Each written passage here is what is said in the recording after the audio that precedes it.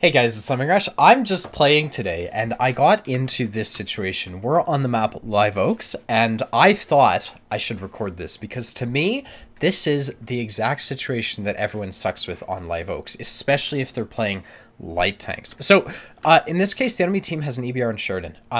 Most light tank drivers try to scout the mid. That's suicide when they've got an EBR and a Sheridan, because the Sheridan's almost guaranteed to try something, and the EBR could very easily YOLO it. You know, in tier 10 game, you're not going to escape, especially if you're in a tank as big and lightly armored as the RHM. So, what I'm going to do instead is I'm going to play more of a early scout, like an active scouting role, because active scouts are harder to click basically. And so what I'm going to do is I'm going to be able to get into, well, there's a bush right here. Most people won't drive. There you go, EBR. See, it's very likely he went to the middle instead or something and would have spotted me. Now, what I can do instead is, because I've got so many teammates behind me, I feel very comfortable, maybe not very comfortable, but reasonably comfortable pushing up like this. And I'm going to shoot at people, try to track them, and figure out who the hell's getting over here. So you can see Spotty Jagdpanzer 100, there's an E50M right here, an M48 Patton as well. And as these teammates behind me start to push into us, this is going to be a reasonable position. And what I can also do on this map is I can get already safe basically right here. And so this is why this is a reasonable play. Now,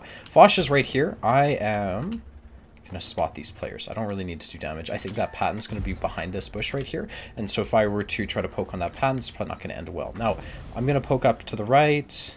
I'm surprised that Patton hasn't hit me. I would have shot me if I were him, but there you go. And it looks like our team is well on their way to actually doing well on this side of the map. Now, E50M's up, Patton's up. I might be able to push into this ridge with the intent of scouting. Not doing damage, of course. So what I'm going to do is I'm going to active scout right here. That's to spot this Jagdpanzer 100 for our team, keep them lit, and maybe spot any TDs in the back. And as these guys push in, you can see I'm not stopping. I don't want to get RD'd here. It's just not worth the risk. Now, I'm not getting as much spotty damage as I would like. It's fine. There's an opportunity to push up like this. Now, if you're a scout and you're in this type of situation where you could very easily push up and flank the entire enemy team, you want to critically analyze that, because we know where their Foch is, we know where their Yag is, we don't know where their Sheridan or their EBR are. So, from my perspective, this is not an intelligent play. I would probably find the Sheridan, the EBR, and maybe the other unspotted tank destroyers. So instead, what I'm going to do is I'm going to go back to here, and we're going to try to pick up some damage, and then I'm also going to lead the charge, pushing into the RD, try to spot all the RD for my team. And, oh, that guy YOLOing just fucking, he rammed that guy. Okay, Patton's running. So I'm going to put another shot to the E50M, and then we're going to push forwards and flank the Jagdpanzer 100. I need to change my graphic settings. Do that. I'll do that later, actually. Okay. Get the kill. Perfect. Now, if this Jagdpanzer fires or is looking away, which he isn't, I can get this shot. Get the kill. Perfect. Okay. So now next step is to push. And I'm looking at their team. They've got the UDES. We don't know where that E4 is. At least I don't see him on the map right. Oh, I see him right here. So the E4 is the last of their tank destroyers. I'm going to be first to push through. I've got 5 tanks behind me. I want to spot everything I possibly can. EBR's up. There's the first of the RD. So I'm just going to auto-aim RD and shoot on the move. My primary objective is not to die and spot a ton of people for my team. You can see they're pushing in through the city. And so by leading this charge, I give my team an edge. So here's the CGC. We're making the RD scores even at this point. And I have to be careful here because it's very easy to overrun my team. So bad shot spotted as well. I'm not really going to chase after that bad shot. That would be greedy right here and it would probably get me killed. So it's a better play instead is ignoring the bad shot and going basically to this ramp. If I get up here, I'll spot any enemies in this area. There you go, spot the UDES. And from here, I can actually put rear shots into the IS-4, and I don't, this UDES isn't a threat, basically. Because what's going to happen is, this UDES, he can't fight me. I've got 5 people behind me, so I can just keep him lit and wait for the opportunity to shoot at people. Now, Sheridan's right here. He's moving, fine. I don't really want to poke on this UDES, but you can see he was looking away, get a shot and the track, and from here I might have shots in this IS-4. So this is ultimately the play I want. Now this guy's got his front towards me. This is why I wasn't just YOLOing against this UDES, because the IS-4 could have been looking this way. So I have to shoot heat at this guy. They've got TVP to our right. I see him. And we've got a TVP engaging the enemy TVP. So that's one from the enemy. Shot into him, just trying to keep our TVP alive. Doesn't work. That guy's 100 HP. So now the question is, can I push this enemy TVP right here? And really, I don't want to. I think his play is actually to run away. I might be able to snag the kill on this UDES who's looking away. Good. Okay, now if I was this TVP, I'd poke on me. And because there's so many fences, I'm switching to APCR. Obviously, that's the right thing to do. And here, If I kill... That's the problem. There's the Panzer 7. Shit. Okay. So Panzer 7 just fired. I want to kill that TVP and prevent that Panzer 7 from shooting my teammates in the side. So what I'm going to do is I'm going to fall back to here, put buildings in between myself and the Panzer 7, and then I'm going to continue running, and I'm going to play view range games against the TVP. So I think I will be dark by now. And this is the position I want to be in. I'm going to switch to heat rate here because I don't know who the hell I'm going to be shooting. Could be shooting at the Panzer 7, could be the TVP. I don't know right now.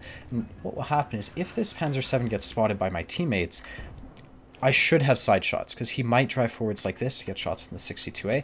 I'm basically covering their flank. Now, I am also impatient here.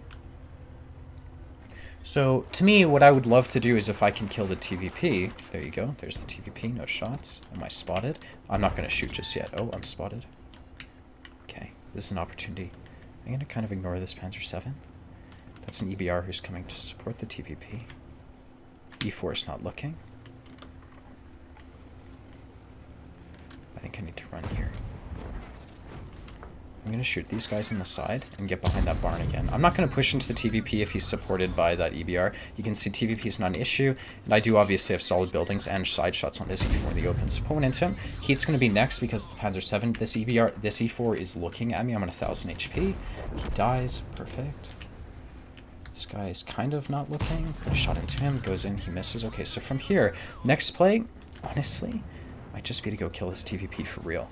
That E4 is dead, and I bet that EBR is somewhere else. So I'm going to push into this guy. We can kill him, flank the Panzer 7, and that's going to be... Oh, shit.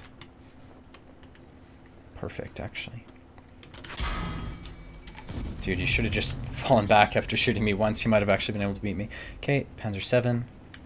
It's going to be next. I will try to get the kill here. EBR hits me with HE, already fires.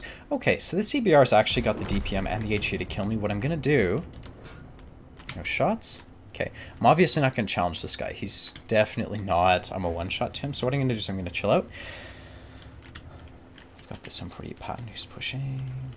I bet that EBR is going to be there. Put a shot towards him. Is he YOLOing me? Good. He's dead. Okay, perfect. Now it's just the bat shot left. So I'm going to try to be the first one to get to the bat shot already. Who's right there. Put a shot into him. Perfect. And he's going to ram the 60 TP. Okay. So that was 5 kills.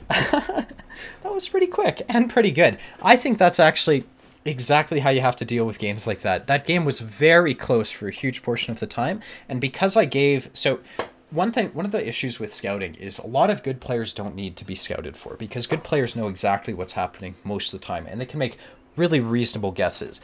When I pushed into their arty, I knew there was no one there. But what I had to do is I had to give my team that information because, you know, they're on average, my teammates are going to be average. And they won't know. They're going to think, oh, there's probably people back there defending their base. And it's like, I was like, well, who? And because I looked at the enemy team lineup. So that type of play brought my teammates with me through into their base. And ultimately is the reason we didn't lose. Because they totally could have pushed into our base before we flanked them. And so we... You know, part of my play really made that happen and helped my team win the game. So hopefully that's educational. That was 60,000 credit profit. 50,000 of that was from a reward. We did 3,300 damage, 5 kills, 1,059 XP. Didn't actually get a lot of spotting damage, but whatever. I played in such a way that normally would get me a decent amount of spotting damage and bring the win rate up to 47% in this tank. For those of you who don't know, this tank...